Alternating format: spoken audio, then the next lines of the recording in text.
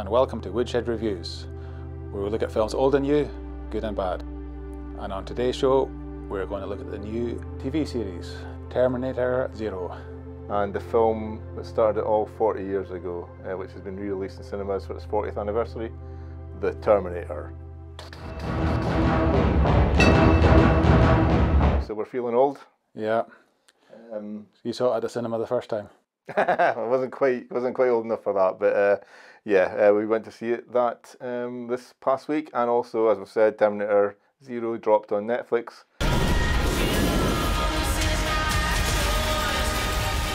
The end of the world comes tomorrow. Yeah, a bit of a surprise. I wasn't expecting another entry to the Terminator franchise so soon. Yeah, but a slightly different take on this one. Obviously, it's a Japanese anime, 8 episodes, so totaling about 4 hours. It came out on August the 29th. Alright, okay, I didn't twig that. I haven't done my research. As we all know, August 29th is Michael Jackson's birthday. Cue that alternative ending from Terminator 2. August 29th, 1997 came and went. Nothing much happened. Michael Jackson turned 40. I was quite intrigued by this because I wasn't that impressed by the last 2 Terminator films. Last 3. Bad boys, what you gonna do? So here's another attempt to revitalise the franchise. I take it this was a sequel to 1 and 2 and ignoring the rest of them. Yeah, that's what kind of felt like it was going to be, but I think at the same time it was a bit of damage control because it kind of accepted the sequels, because it's saying that all these other timelines could have taken place. So this one, I thought did a quite good explanation about time travel. Every time a Terminator is sent back, there's a short time window where somebody can follow that Terminator, and then when they go back, it creates a new past. Yeah. So the future where they were sent from stays the same. Yeah. I thought that was quite interesting. The way that the Terminators have been doing this, Skynet's been approaching this, is largely kind of redundant because there's always going to be a resistant fighter, there's always going to be someone who's going to lead the charge. You know, it's like sort of like the argument like, would you shoot Hitler if you could go back in time? But then the reality is that the situation that led up to that is probably to some degree still going to happen. So it's a similar sort of idea with that. For a change, we get a show that's set in Tokyo. Yeah. It's right away, it's very fresh, and I watched it with the subtitles. And alright, hardcore. Yeah, did you do the English dub or? It just came up with English for me in the first viewing, but I'm kind of alright with that when it's an animation because it's literally dubbed anyway, whichever language you're watching it in. So I don't kind of fret too much about that. But yeah, did that bring anything to it? Do you think? No, I kind of alternated between the two. Okay. I watched a couple of episodes twice, and yeah, it's great in both. You can't see it yet, but you've been on a collision course your entire life. Yeah, so this one centers around the Lee family, primarily Malcolm Lee. Yeah, is he our main character, would you say? I would say so, yeah. I think it was maybe needed a focus of our main character because it felt like it was maybe a little too much kids for a start, for my liking. Yeah, he's got 3 kids. Yeah, he could have just had 2. And there's a nanny as well who's quite young. She's not a kid, but just quite like an adolescent or a teen or something like that, you know. So he works at Cortex Industries, and then he's developing an AI, and he seems to be aware of this. In fact, it is August 29th, and Malcolm seems to be very familiar with the August 29th. Yeah. So that's quite mysterious. So how does he know all this? Yeah. And he's working on this AI system, and he's fretting about putting it online. Yeah. To see if that can stop Skynet.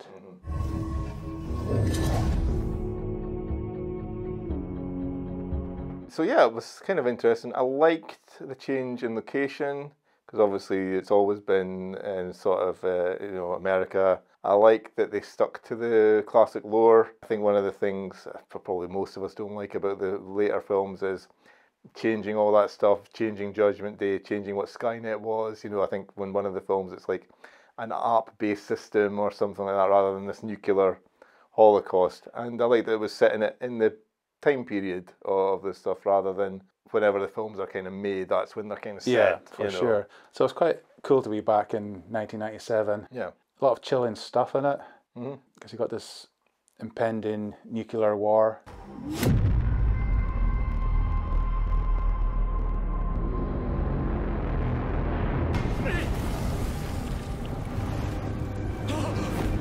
And there's a few callbacks.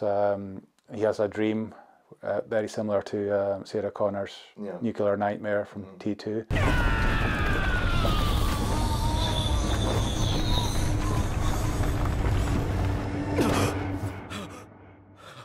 So it kind of really hits home the kind of frightful prospect of a nuclear war. Yeah, it kind of gets that sort of aspect of it right that's been missing, I suppose, because it kept them feeling like Judgment Day was always kind of being postponed, changed about, all that kind of stuff.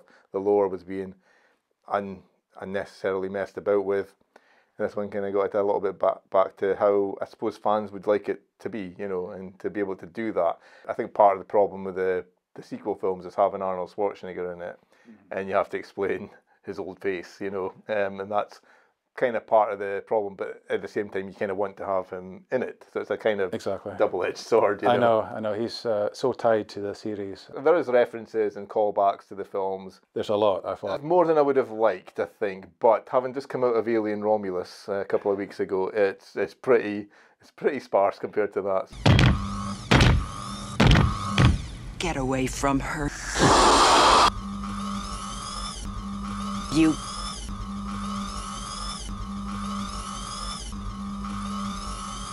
bitch! Yeah, it doesn't interfere with the story, really. No. But I like the little touches, stuff like it's Aiko, our kind of hero, the protector. She's this soldier sent back. She's basically the Kyle Reese of this story, I guess. Yeah, there's a lot of things she does, like she puts the hood up like Kyle Reese, and making the homemade bombs as well. Oh yeah, well.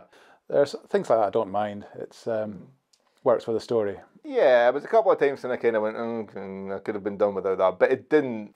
I wasn't getting annoyed. There's a Terminator who's sent back, who's our main Terminator bad guy. He's a T-101 sort of model, and he dons a sort of police helmet and motorbike of the T-1000. You could have done something different there, you know. Yeah. And for a show that seems to be kind of trying to do its own thing, it was a bit of a pity that it kind of fell into that sort of trap. But again, compared to a lot of films that we're used to and that dig up old franchises and stuff, it was fairly tame. Yeah, and I'm more likely to let it go for this one because I thought the substance was very strong. I loved the scenes where Malcolm Lee he's locked himself in this dome and he brings the AI online. Yeah.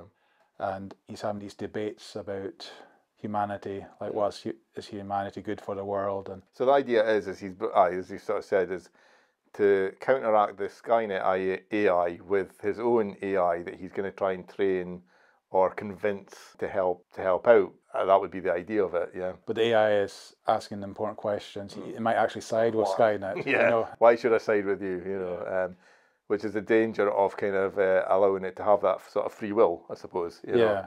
Far more interesting ideas and themes and concepts going on than, like you said, in the last few films. Oh, definitely. Although it was a little bit of a rehash of time traveling and going back and being chased and all that kind of stuff, that was in there as well. It's kind of the nuts and bolts of a Terminator film or a Terminator show. You do kind of need that. It's good if you can do something a little bit different with it. And I think, it mostly succeeded.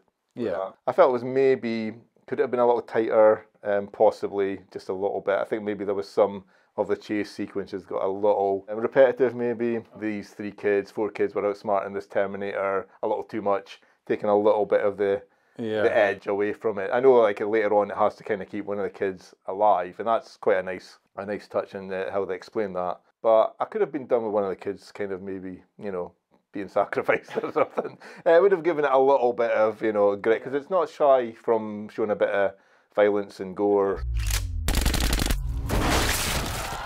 Yeah, and the kids were in a lot of jeopardy. Yeah.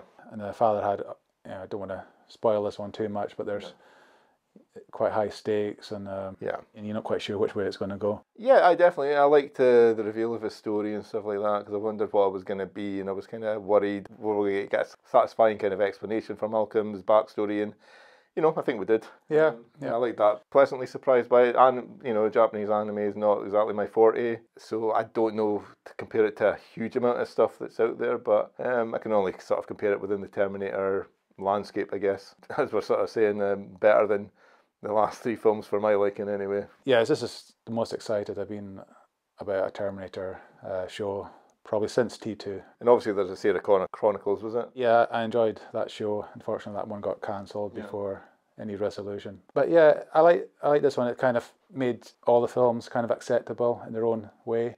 That's true. I never thought of that, because I'm never, even if films are bad, I'm never that keen on them being retconned out of a franchise. Because I felt like Dark Fate was scrubbing out the previous 3 films or so. It's supposed to be a sequel to 1 and 2 and ignore 3, 4, 5, which is not a bad idea, but I'm always a bit like, these films do exist, and 3's alright, But now Terminator Zero, I'm like, yeah, I can maybe forget about Dark Fate a bit more.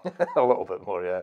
Well, I'd be more likely to watch Terminator Zero, I think, than I would be to watch Genesis or Dark Fate. So yeah, I'm gonna say solid 3.5. Maybe for me a tiny little bit drawn out. The kid characters were a bit much for me in places, and some of the callbacks could have been done without, but very strong themes, good characters all round, and some nice action and stuff. So I was, pleasantly surprised. I loved it. I thought it was very tense at moments and quite intellectual. The debates between Malcolm and the AI. That was probably some of the best bits, yeah. Yeah, I really, really loved these scenes, and they made it for me. Some harrowing scenes. So yeah, I'm thinking I'm just going to go a bit higher and give it a 4. So on that note, I guess we've been spoiled as Terminator fans this past month or so. Yeah, so we both saw the original at the cinema, which was always a kind of dream for me. But this has been tweaked. It's been cleaned up. What did you think about it? Well, I mean, unless something's really bad like that, it's not something that kind of like bothers me too much. I could see some things about it, but it wasn't kind of distracting or anything for me in terms of that. I haven't seen the Terminator 2. I know there's a Terminator 2 4K, rubber stamp by James Cameron that people are really kind of angry about. I haven't seen it. I've not bothered because I'm quite happy with my Blu-ray at the moment. So, but you're a bit more familiar with that aspect, so. Just because I watched the 4K of T2, I was a bit worried about this one. I have to say this one plays a lot better. It does look a lot more polished. Yeah, the grain was missing from it. Yeah, which I don't understand. It's a film from the 80s, shot on film. It should still look like a film that was made in the 80s. So I'm not sure what I think about it cleaning it up so much. Yeah. And I think that affects the faces, especially like Sarah Connor. She looked a bit too smooth-skinned. I think there's some texture lost. Yeah. That's part of the problem with cleaning up the whole image too much. You're going to lose a little. You maybe gain something, but you lose something as well. Yeah. Yes, that stuck out. She looked like a mannequin in a few scenes. I never noticed that, but I mean, probably it's the sort of thing like if you point it out to me, then I'll start to sort of notice it, I think. It still looked amazing. Yeah. It's that sort of thing. I mean, I could watch a copy of Terminator on VHS on a 4x3 TV, and once I'm kind of into it, I'm into it. You know what I mean? It's like, because the story, because it hadn't been that long ago since I'd watched it, and I was going along, and it was that kind of thing of like, I watched this a few months ago, am I really in the mood to watch it so soon again? And then once it starts and it gets going, and what I loved about it, it's just so lean and fat-free. Like, it takes so long until like there's any dialogue explaining about what's happening, but you know what's happening.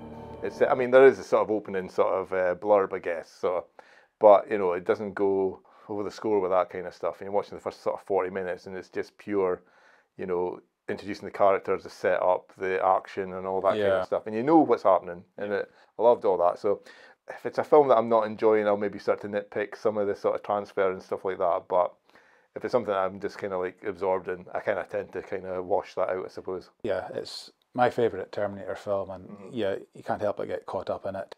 Yeah.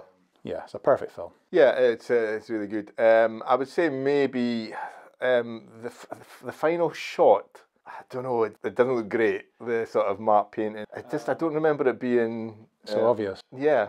Yeah. Maybe just seeing it on a massive screen. I think that's part of it. Yeah. I'm hoping the issues I had with it will look better on a smaller screen. Maybe. But our screens in our homes nowadays are pretty big. Yeah. Because I love matte paintings in films, and sometimes you don't even know that they're there. They're so good, you know. Yeah. And I kind of probably always knew that was one, but just this time it just kind of took me a little bit of it. That might be part of the clean-up process, as you're sort of saying. Whereas if the grain was still there, it will kind of maybe blend a little better. That's maybe what it is. Yeah. Terminator to me is always meant to be like a dark, grungy film. It was low budget, it was filmed that way, and it's a great contrast from like Terminator 2, which was a big, polished, super budget, kind of high production kind of thing. It was kind of like the yin and yang of that, and I always loved that kind of switch up, you know, between the two films, and almost like and they sort of changed the genre a little bit from horror to action, and I always think that's a good way to kind of like, if you're telling, especially when you're telling pretty much the same story, yeah, it's a good way to kind of switch up. So that was a nice kind of contrast. So you want to keep Terminator looking like Terminator rather than Terminator 2, I guess. Maybe next time I watch it, I'll maybe notice some of the things you're saying. Skin is definitely an aspect that you can kind of,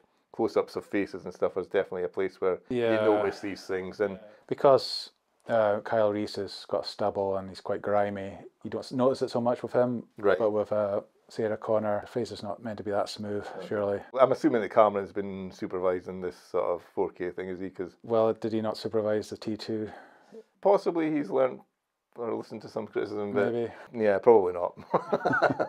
Probably not. But yeah, I mean, that's the kind of film aficionado kind of thing. But I don't think most people pay attention to it. And I'm kind of in the middle with that kind of stuff, I suppose. I'm kind of interested in it, but I don't get too I don't tend to get too bogged down in it. Yeah, but it was great to see holds up, and like I say, even just having watched it a couple of months ago, because we should say that we watched all the Terminator films a couple of months ago and ranked them. This was a difficult one for me. It was difficult for me too. So, which will it be? With a heavy heart, I'm going to put at number 2. Do we really need to tell you what our rating for the Terminator is? Here's our rating. It's pretty obvious. So, yeah. Okay, that's our show on the Terminator and Terminator Zero. Hope you enjoyed it. Let us know what you thought, and we'll see you next time. Take care. I'll be back.